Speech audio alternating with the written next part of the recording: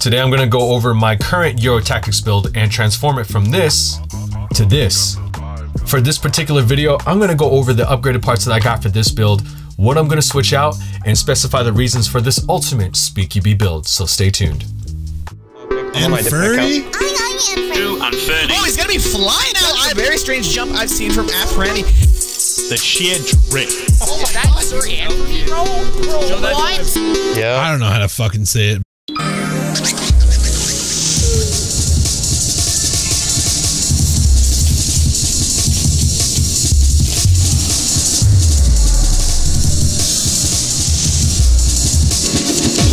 Now that I've been playing SpeedQB for a little over a year now, it's come to my attention that a lot of Euro builds shouldn't just be aesthetically pleasing, but overall practical on the field as well. I've had bad luck here and there playing some competitions, tournaments, or whatever, especially the reason for my current transition to a lot of rifles. And even with a great build such as the SSG-1, it won't always be reliable on the field, so I gotta kind of revert back and forth between that and HPA. I could just DSG my current SSG-1 build, and I don't want to shell out the money right now, especially now that I've bought a new Lux. This is definitely going to help me out on a different kind of field with a different kind of place. Very happy to see what this has got in store for me, so I'll definitely make some content soon about this. I do have some parts here that I'm going to transition to. I got this new mag release from Max Hop just to kind of match the upper receiver that I have here. This is the complete SSG-1 upper receiver that has the flush inner barrel. I did switch out the hop up here because I did want to use the internal tracer from Max Hop. I am using a cable that runs along inside the gearbox and out through this grip right here, which I did get from Amped Airsoft specifically for the Max Hop tracer. So I heard some good reviews here and there about the Max Hop tracer. Overall, it's testing this in the latest speed night that I went to. It's been pretty good to me. This definitely does light up just as well as a Brighter C, so no issues yet. I do have a backup just in case. It is an easy install. These triggers are nice, but they have a very long pull every time you push down on a trigger. So I did end up getting a speed trigger for Airsoft. It was recommended to me from a lot of people on the field. This is my first time having one, so I'm actually excited to fine tune it and shoot it the way I want to. You guys have seen my other videos where I did talk about my other two Euro builds. One was the Vendetta, the other was the Eurotactics ESG. I took both of those apart and I'm gonna mix and match, intertwine, just because my latest ESG build, it was working fine. I like it, but it was a little too top heavy. I just kind of want to experiment just a little bit further,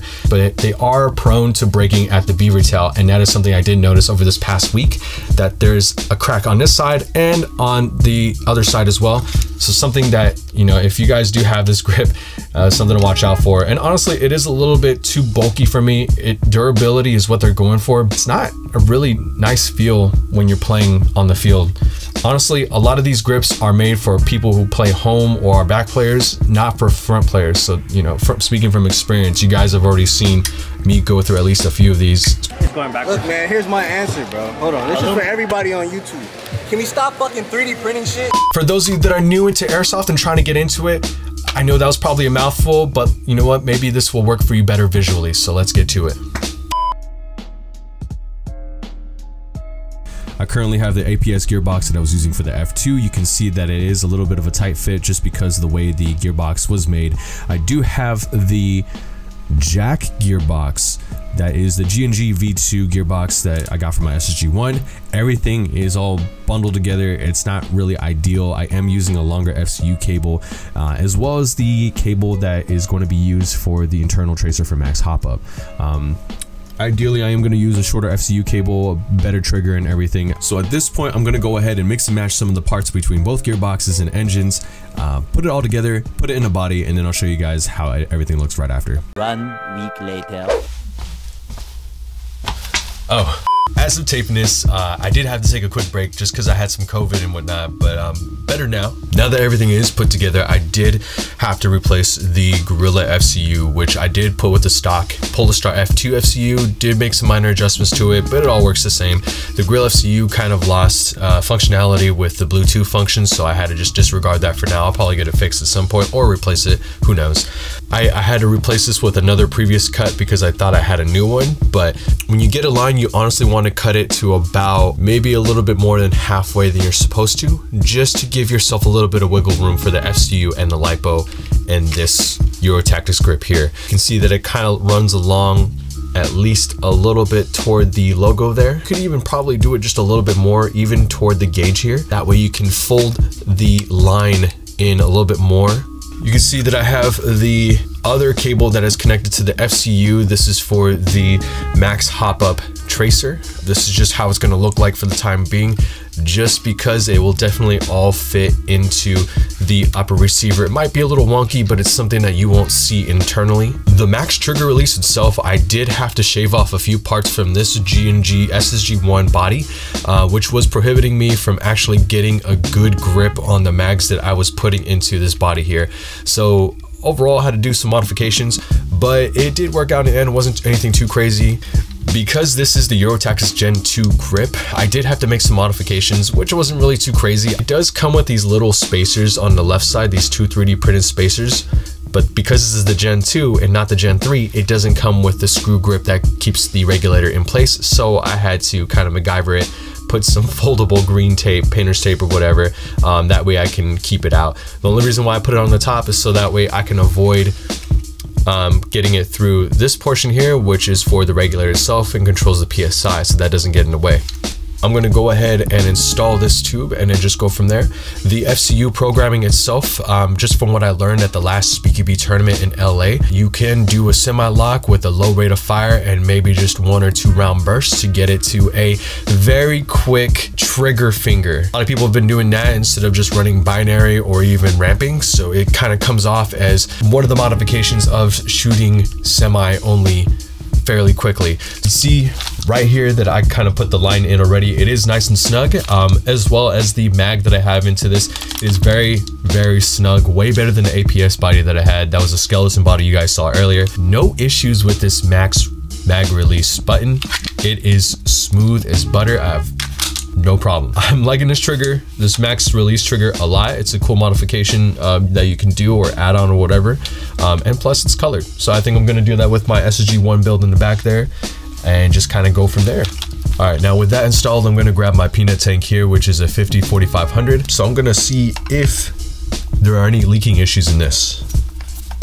And it sounds pretty good to me. You can see it has got a tight fit, somewhat wobbly, but not too much. Obviously the folded painter's tape is helping there, but this is actually a little bit, this is what I'm looking for. Nothing too wobbly. At the last time I was using this, everything was just moving around. The little spaces on the side, the 3D printed parts were coming out. That's not what I was trying to have on the field. Obviously missing parts are no-no. So gotta do everything you can just to kind of keep everything in. The leak is non-existent, so I'm just gonna go ahead and test fire it. Quick little update on this build. I did have to switch engines from the Polarstar F2 to the Jack. It's running pretty smooth, some minor issues, everything's running great. I did put some decals onto the rail, but nothing too crazy. The upper receiver already is connected with the max hop-up from Umbrella Armory, which is R-hopped. I did connect it to the FCU wire, which does light it up entirely. The mag bad's down here, and everything else is just looking pretty good so far. Slim cannon rail I did get from an Italian brand that's Mac. I will provide a link in the description below. Shout out to Phantom for the awesome keychain that I also got to. The slim cannon itself is made specifically for the lighter S. The only way to get this on there still was just to put on an older and broken lighter S, and it just twists off really easy. But the main thing was just to kind of keep that inner barrel nice and clean and prevent it from getting dirty.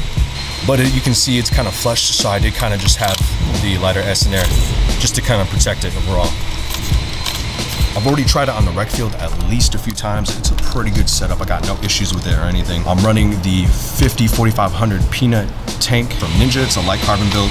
Of course, getting the Eurotactics grip on there was a hassle, but you know, it's worth it for the durability and the slim grip in its own.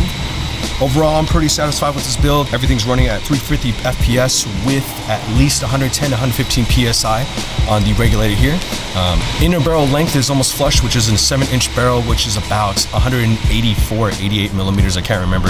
But I got everything on here from e-bike except for this rail, which was from the Mac brand. It's directly from Italy. Of course, I got the stickers on there, got my number, got my logo. So it's pretty good.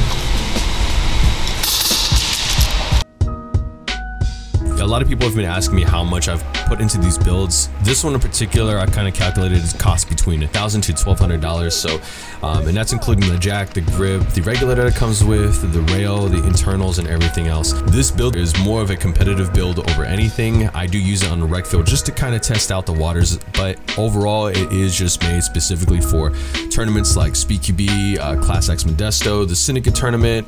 With this in mind, Airsoft is forever changing, and that's never going to stop. These builds used to be so frowned upon in the beginning, now they're just more or less trying to be copied. Hopefully this video does get around to people who are new to Airsoft that see that these builds are not just something that would ruin the aspect of Airsoft, but rather kind of see where HPA is heading toward and seeing what possibilities can be done on the field. If you guys have any questions or even some suggestions for me, feel free to reach out to me on Instagram. I'll have a link to all the items that I went over in today's video in the description below. And as always, I'll see you guys on the next video.